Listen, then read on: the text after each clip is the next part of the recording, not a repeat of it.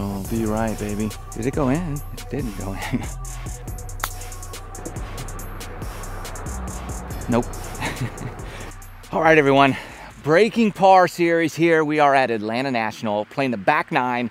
See if we can't get under par on this side and help you and your game improvement along the way. Let's rock and roll.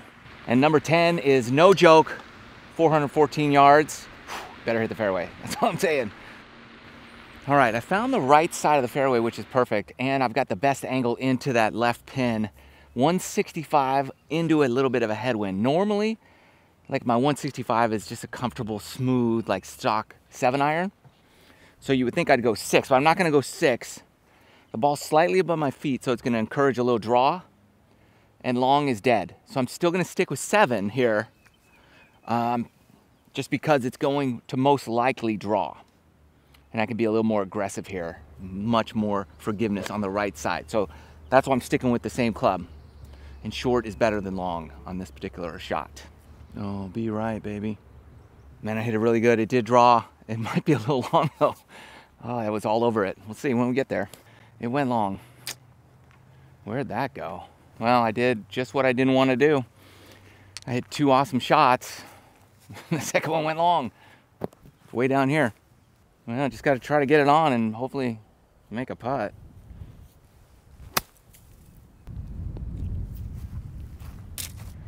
Well, just give it a chance. That's all we can do. Greens are fast today. Wow. They're moving. All right, not the start we wanted, bogey, but I'm not going to worry about that. What happened is I actually hit 3 great shots. 4, really, including the putt. That was a good putt. Just got bad rake. Hit that 7-iron. Just killed that thing. So I'm going to take the positives with it. This is a tough track for sure. You make little mistakes, you're going to pay the price. And that's what happened there. 403. Playing the back tips here at Atlanta National.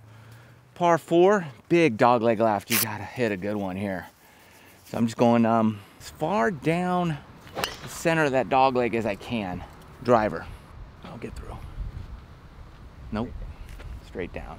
This is by far the hardest course I play out here. You make little mistakes and they're incredibly costly. But if you're playing well, you can go really low. I've done that, and I've done the other side too. So it's always a great test of your game when you play a challenging track like this one. Here, hit a great shot, but I didn't start it on the perfect line.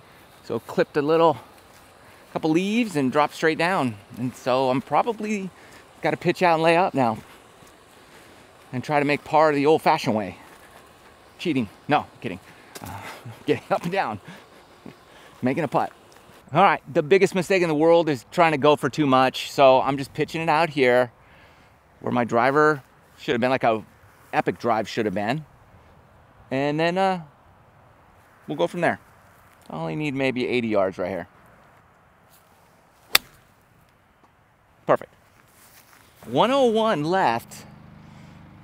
And that's right to the flag. So I only want to carry it probably 95. It'll probably kick out a little bit after that. So I'm just going 54-degree wedge, nice and smooth.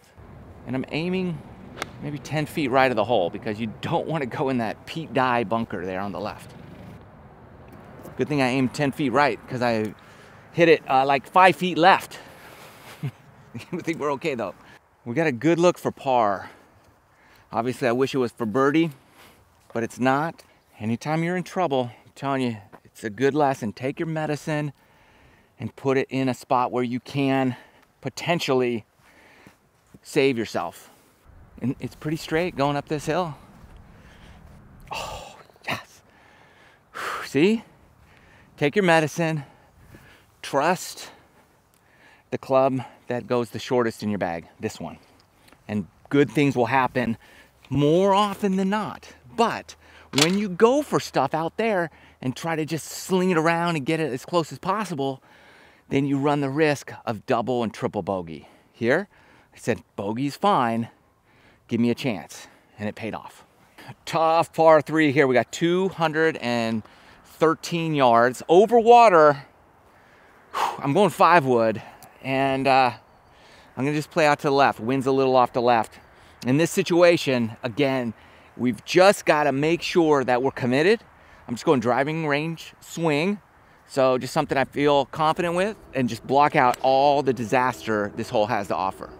Make sure that if you know somebody who needs some help, like with course management, playing, how to kind of work your way around the golf course, send them this video, share it with somebody. That's the goal, is so that we can all get better in our course management. Notice here, you're 221 to the flag, I'm long, right? I took the water completely out of play. This gives me an opportunity to make a birdie, water doesn't. So a lot of times people shoot the water and say, oh, it's 200 to carry the water. And then they take their 205 club. That's really not the way to go about doing it. You wanna go, what's the back of the green? Let me take that club. 30 footer is a lag putt, downhill, super fast greens. Greens are running 12 and a half, could be 13. Go, got a little bumpy here at the beginning. Oh, no, okay. Oh, it didn't break. It's a good roll. I can't complain. Well, we're trying to go under par, and we're 2 over par, so we have our work cut out for us early on this tough track. But not to worry, we've got a par 5 coming up, another par 5 shortly after that, so, and it's like we've got some scoreable holes coming. So we have a good opportunity to get back. Let's see if we can do it. All right, it's easy to kind of get discouraged when you should have probably had a par there and you bogeyed it. But look, I cannot control how that ball bounces out of that fringe, but I can control my attitude, and that's exactly what we're gonna do, because I'm hitting it good. So we're gonna do that. That'll be all right. It's not as horrible as it looks. I'm on the pine straw, just missed right. We're in a good spot to lay up par 5, no problem. And I've got, let's just see, I've got 260 to the flag. Obviously, we're not gonna go for it. So let's be smart. How much do I want left? 100 yards would be great. You know, last time I had 100 yards, I saved par. So that's what we want. So 165 is gonna be my number. And I think that's just a solid 7-iron. And just play a little cutter, should work out perfect. I love that. 97 here, a little into the wind. And I think it's perfect for what we had back on our first hole of the day. And I'm gonna go 54 degree. Pins in the back, so we can't go too long here. But there is a slope we wanna get over, land it kinda just on top and stop it. It's the goal. And I'm really gonna focus on that 3/4 swing here with the wedge. And I'm gonna aim a touch right, because the ball should draw with it being above my feet a little bit. I drew way more than I thought it would. Okay, I'm in trouble.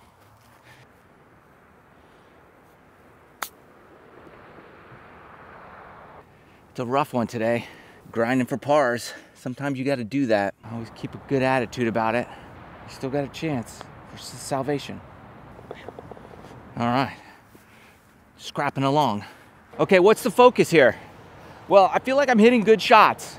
And just little tiny mistakes, especially on this course, will be costly.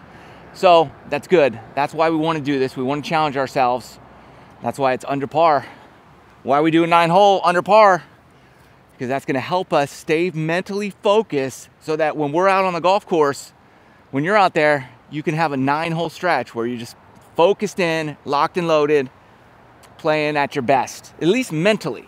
It's a nice 440, 50-yard hole, Pete Dye special, railroad ties all the way down the right-hand side. I don't even mind being in the waist bunker on the right. It makes the hole a lot shorter. So on here, like a hole like this, I challenge it, because in it, you can have a perfect lie, really cut in the corner. Found the fairway. 178 in here, little wind in my face, pins all the way back. I'm going 6-iron. And again, as much as I want to get back to par and under par, this is not necessarily the hole to gamble on. So I'm just going smooth swing, about 20 feet left of the flag. Hey, if it goes a little right of that and it gets closer to the flag, then fantastic. What's the theory behind these 40, 50-foot putts? People want to know, oh, how do you get speed right? How do you get speed right? It's all about practice. You have to practice these a lot on the practice green. That's the only way to develop good feel with long lag putts. All right, we got to grind it out again. That was the right speed, Sadly, I totally misread the break. Oh. Let's regroup. Too many times you have a bad hole and then you blow up on the next hole because you're mad. So just refocus. I'm going conservative driving range swing here, and I'm just gonna try to put it left center of the fairway. No big deal. Those tiny little things are easy to fix. And you can go from 3 over to 3 under pretty quickly just by tightening up a little thing. So we're right there. We're right there. It's not like I'm spraying it all over the planet. Oh my gosh.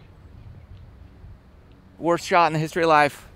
I'm just gonna try to punch hook this thing below that tree and just put it in a good layup spot. 4-iron here. Did most of what I wanted. All right, I got lucky. I've got a good angle. I've got a chance here on this par 5 to make birdie. Pins in a accessible spot. Knock it down to 54. Aim a little bit left. It should release to the hole. I only need about 75 yards here. So here's what I do when the greens are really fast like this and I have a downhill putt. I have 21 feet. So normally, on a normal day, I'm trying to get the ball back here. But on a fast green day, I'm really moving my hole up about 4 feet right here. That's my spot. So I'm trying to be like aggressive to here. That is quick. Just think if I was looking at the hole, how far this putt would be. Scratching and clawing. So we gave ourselves an opportunity there with a bunch of bad shots. And so now it's time to just reset, refocus, and just try to plug away. Let's get a birdie on the next 2 holes. So let's finish strong.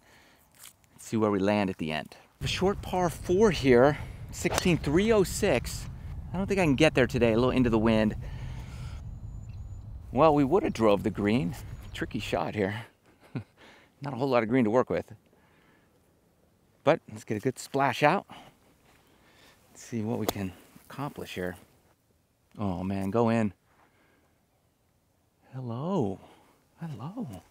A lot of people think you got to really hold your hands ahead in the bunker. You don't. You actually want to release that ahead. And if you want some good bunker tips, like what to do, what not to do, I'm going to link a video right up here so you can work on your bunker game. So hopefully you can hit better shots more often. I'll put that right here for you. But watch it after we finish here. See if we can get a birdie. Oh boy. Well, no birdie. That's all right. Good par.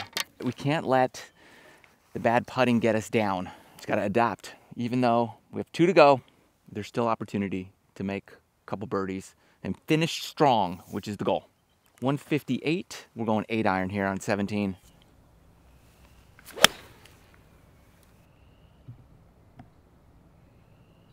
I had a really good shot, just a bit long.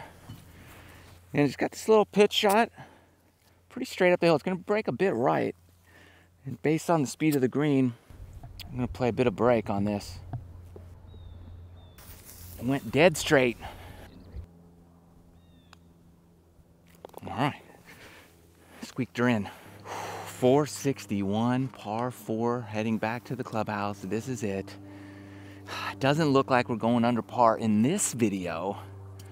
We're gonna keep grinding. You're gonna keep grinding. We're all gonna never give up because we're close. We're all close. Hopefully these videos help you get your course management dialed in so you can make better decisions out there more often. Let's see if we can finish it off though with a solid. I'd be happy with a par here, to be honest with you. That'd be solid. And step 1 with the front left pin is put it in the right side of the fairway.